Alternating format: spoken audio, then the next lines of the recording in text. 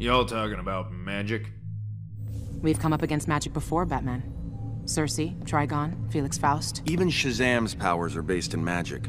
With as much as you've seen, can you rule it out? The criminally insane don't need magic as an excuse.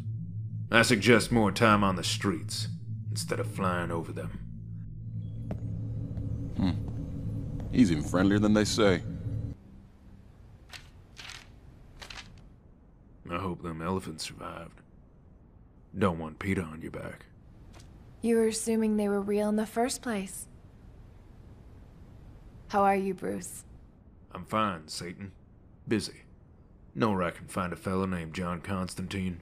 No? Boy, this guy's mind is tough. Kill. Hold!